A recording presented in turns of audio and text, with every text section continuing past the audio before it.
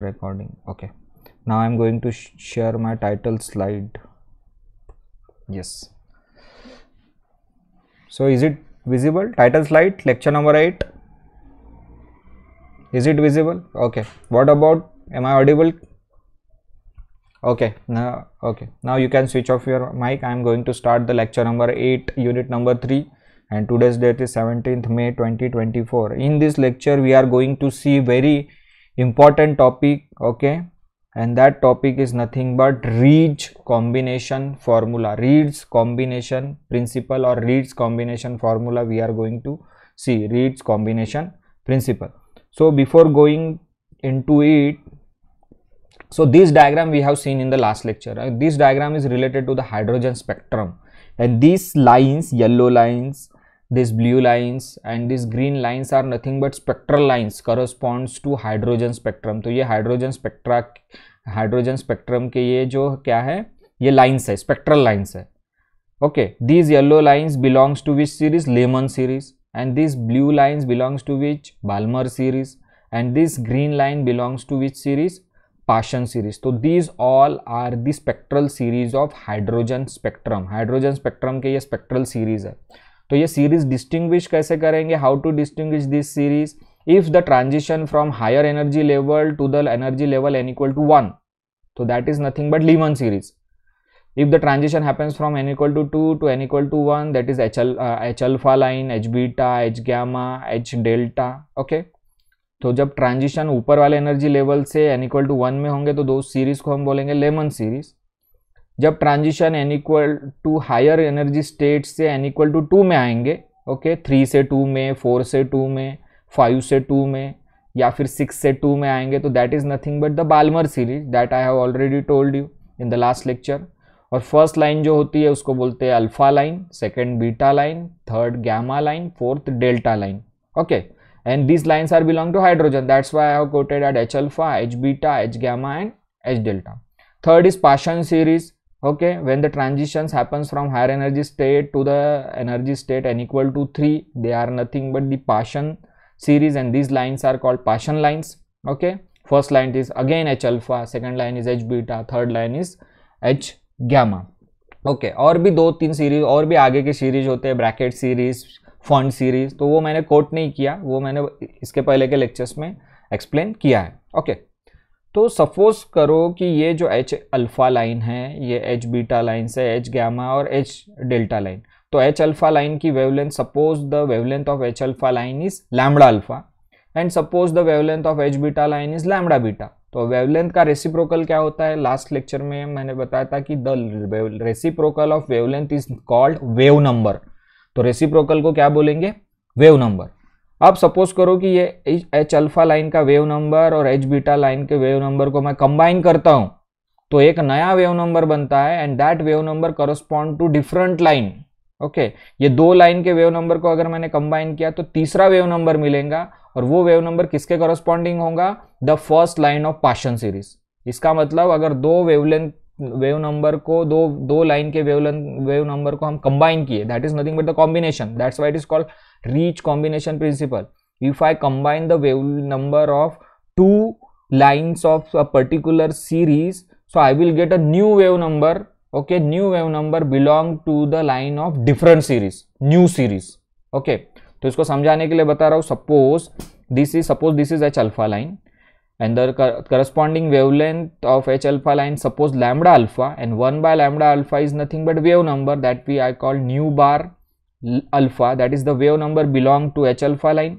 And suppose this is H beta line, its wavelength is lambda beta, and corresponding wave number 1 by lambda beta is nothing but wave number that is nothing but nu bar beta. Nu bar beta is wave number of H beta line, nu bar alpha is wave number of H alpha line. If I combine these wave number either plus or minus, if suppose I combine nu bar alpha plus nu bar beta, if I subtract nu bar alpha minus nu bar beta, so I will get a new wave number, और I will get a new wave number belongs to new line. अगर मैं H alpha और H beta दोनों के wave number को combine करता हूं तो मुझे पाशन सीरीज के पहली लाइन का वेव नंबर मिलेगा. It means if I combine the wave numbers of wave numbers of two lines of a particular series, I will get another new line. Okay, if I combine H alpha and H beta, the wave number of corresponds to H alpha and H beta line of Balmer series, I will get a wave number of first line of Paschen series. So that is nothing but Ritz combination principle. If I combine two wave numbers of two spectral lines belongs to a particular series, I will get a new wave number, okay, new wave number and new spectral line of different series or new series. This is nothing but the Ritz combination principle. तो I am quoting that statement, वहां से आपको ज्यादा understand होगा. Statement क्या बोला? The combination of wave numbers, terms means wave number, the combination of wave numbers of two spectral lines a series give rise to spectral line of new series. If I combine the wave numbers of two spectral lines of a particular series, I will get a new wave number that belongs to a spectral line of new series. Okay, दो lines के wave number को combine करेंगे एक particular series के, तो हमको तीसरा wave number मिलेगा that belongs to spectral line of new series, and that combination and this combination is nothing but Ritz combination principle. For example, if suppose nu1 bar and nu2 bar are the wave numbers of two spectral lines of a series in the spectrum of atom, then spectral lines also occur at nu1 bar minus nu2 bar and nu1 bar plus nu bar. ये combine करेंगे तो दूसरी spectral line हमको मिलेंगी. ये दो spectral lines है. Suppose ये स्पेक्ट्रल लाइन 1 का वेव नंबर है nu1 बार, स्पेक्ट्रल लाइन 2 का न्यू वेव नंबर है nu2 बार. ये दोनों को अगर हम कंबाइन करेंगे तो हमको नए वेव नंबर मिलेंगे nu1 बार माइनस nu2 बार या फिर nu1 bar plus nu2 bar, and that belong to new spectral line. Okay, तो that is called Ritz combination principal. तो ये स्टेटमेंट है और एग्जाम्पल है, और एक हम एग्जाम्पल को एक्सप्लेन करेंगे जिससे आपको और समझ में आएगा डिटेल में. तो अभी इतना जान लो कि the combination of wave numbers of to spectral lines in a series we give rise to a new spectral line in a new series. It means nu1 and nu2 bar are the wave numbers of two spectral lines. Okay, we will get a new spectral lines if I combine nu1 bar minus nu2 bar. If or I plus or addition nu1 bar plus nu2 bar, I will get new spectral lines. This is nothing but the Ritz combination principal. Okay, एक example लेंगे जिससे आप लोगों को समझ में आएगा. Suppose ये तो हम अभी बताया कि हाइड्रोजन स्पेक्ट्रम है. अगर मैं H अल्फा और H बीटा लाइन के वेव नंबर को कंबाइन करता हूं तो मुझे क्या मिलता है? H alpha line Paschen series का वेव नंबर मिलेगा. वो कैसे मिलेगा? एग्जाम्पल लेते हैं हम. Okay, we will see the example. Okay, तो एग्जाम्पल लेते हैं. According to bourse theory of hydrogen atom, we know that the wave number of any line in any series of hydrogen spectrum is given by this formula. This formula is nu bar equal to R 1 upon n1 square minus 1 upon n2 square. R is Rydberg's constant and n1 and n2 are principal quantum numbers and they are integers. Okay, so this is the formula according to Bohr's theory.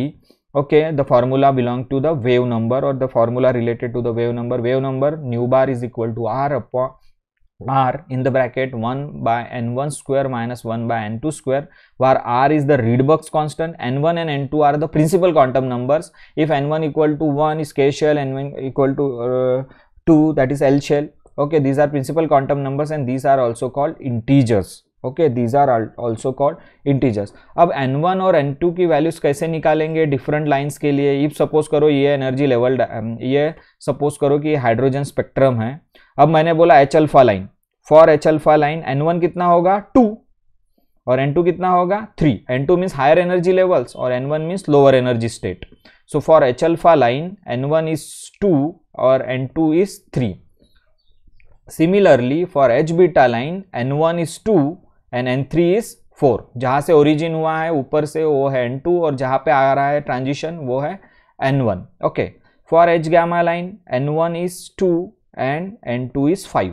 For H delta line n1 is 2, Balmer series, we are talking upon Balmer series, n1 is 2 and n2 is 6. Okay, इस तरीके से n1 और n2 हम फॉर्मूले में put करेंगे. If suppose for H alpha line n1 कितना होगा? 2 and n2 कितना होगा? 3. Okay, and for H beta line n1 कितना होगा? 2 और n3 कितना होगा? 4. तो वही हम फॉर्मूले में पुट करेंगे फॉर H बीटा लाइन और H अल्फा लाइन के लिए क्या होगा? For H beta line, H alpha line के लिए क्या होगा? n1 कितना रहेगा? 2 और n2 कितना रहेगा? 3. ओके, और फॉर एच बीटा लाइन के लिए क्या होगा, N1 क्या होगा 3 और N2 क्या रहेगा, सॉरी N1 क्या रहेगा 2 और N2 क्या रहेगा 4। ये देखो फिर से बता रहा हूँ from this diagram, for H alpha line N1 is 2 and N2 is 3। N2 means higher energy state की वैल्यू और N1 is higher energy state के लिए N की वैल्यू। ओके, तो H अल्फा के लिए N1 2 और H अल्फा के लिए N2 3 और H बीटा के लिए N1 2 और N3 4, इस तरीके से। तो वो फॉर्मूला मॉडिफाइड करेंगे हम। This formula we will write for H beta line and H alpha line. तो suppose consider H alpha and H beta lines of Balmer series. We are talking about the Balmer series. This is the Balmer series. Again, I am showing this diagram. This is the Balmer series and this is the H alpha and H beta lines of the Balmer series. So suppose consider H alpha and H beta lines of Balmer series of hydrogen spectrum. So for H alpha line, the formula become, for H alpha line wave number is nu bar alpha equal to R. For H alpha line we know that N1 equal to 2, तो 2 रखेंगे N1 की जगह, और N2 equal to 3, तो 3 रखेंगे। So 1 by N1 square minus 1 by N2 square, ये formula. Just look at this formula. N1 की जगह 2 रखेंगे, N2 की जगह 3 रखेगा for H alpha line। Again I am showing this diagram. H alpha line N1 equal to 2, N2 equal to 3, and for H beta line N1 equal to 2, N2 is equal to 4. Okay, so again I am modifying that formula for H alpha line. For H alpha line, nu bar alpha equal to R 1 by 2 square minus 1 by 3 square. This N1 is 2 for H alpha line and N2 is 3 for H alpha line. This is equation number 1. Similarly, for H beta line, this equation is modified as nu bar beta equal to R, and for H beta line N1 is equal to 2 but N2 is equal to 4. Okay, I have already shown in that particular hydrogen spectrums diagram. Okay, so N1 equal to 2 for H beta line and N2 equal to 4 for H beta line. So this formula or this expression will become nu beta bar equal to R upon 1 by 2 square minus 1 by 4 square. This is the equation number 2. So this is the wave number of H alpha line of Balmer series, and this is the expression for wave number of H beta line of Balmer series. So this is the H alpha, this is the expression of wave number of H alpha line of Balmer series, and this is the expression of wave number of H beta line of Balmer series. अब दोनों को combine करेंगे. Now combine the equation number 1 and 2, subtract the equation number 2 from equation number 1. Now subtract equation number 1 from equation number 2. तो now subtract करेंगे 2 minus 1. Subtract equation number 1. Okay, subtract equation number 1 from equation number 2. तो वो new बार beta minus new बार alpha क्या होगा, subtract 2 minus 1. 2 minus 1 means subtract equation number 1 from equation number 2. तो 2 में से 1 को घटाओ, ओके, माइनस करो, तो 2 minus 1, तो 2 minus 1 इक्वेशन 2 minus 1. तो 2 minus 1 means left hand side भी माइनस होगा और राइट हैंड साइड भी माइनस होगा. तो न्यू बार बीटा माइनस न्यू बार अल्फा, तो R 1 by 2 square minus 1 by 4 square minus of R 1 by 2 square minus 1 by 3 square. So new beta bar minus new alpha bar 2 minus 1 करने के बाद क्या होगा, if I subtract new beta bar minus new alpha bar equal to R 1 by 2 square minus 1 by 4 square minus R 1 by 2 square minus 1 by 3 square. R common. So this I have taken outside the bracket. R common. So 1 by 2 square minus 1 by 4 square minus 1 by 2 square minus 1 by 4 square. Now this is 1 by 2 square minus 1 by 2 square. So plus minus cancel out. This cancel out. 1 by 2 square minus 1 by 2 square. This is cancel out. So we are left with in next step new beta bar minus new alpha bar equal to R minus 1 by 4 square plus 1 by 3 square. अब उसको सीधा लिखेंगे, 1 by 3 square को इधर लिख रहा हूँ, minus a plus b को मैं a minus b लिख सकता हूँ, तो 1 by 3 square इधर लिखा और माइनस 1 by 4 square इधर लिखा. Now we will get this formula, new beta bar minus new alpha bar, that is nothing but R 1 by 3 square minus 1 by 4 square. तो ये 3 क्या है, N1, और 4 क्या है, N2.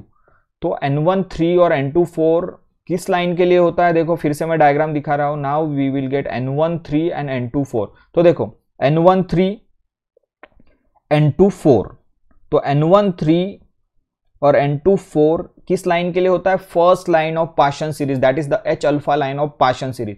ओके तो हम जब दो लाइन के वेव नंबर को कंबाइन करते हैं, एच अल्फा और एच बीटा लाइन और बाल्मर सीरीज के वेव नंबर को कंबाइन करते हैं, तो हमको कौन सा वेव नंबर मिलता है? The wave number corresponds to the first line of Paschen series. इसका मतलब है when we combine the wave numbers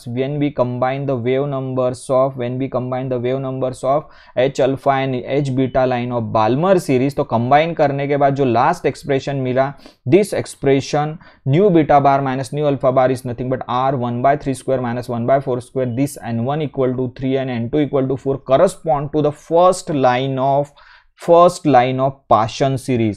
When we combine first two lines of Balmer series, we will get the expression for the first line of Paschen series, and this is nothing but the example of Ritz combination principle. तो इस तरीके से अगर दो wave number combine करते हो आप एक बाल्मर सीरीज के एच अल्फा और एच बीटा लाइन के, तो हमको जो वेव नंबर मिलेगा वो वेव नंबर मिलेगा finally this wave number correspond to the H alpha line और first line of Paschen series. So this is nothing but the Ritz combination principle, and we have to remember this statement: the combination of wave numbers of two spectral lines of a series give rise to spectral line of new series. This is nothing but Ritz combination principle. तो ये बहुत ही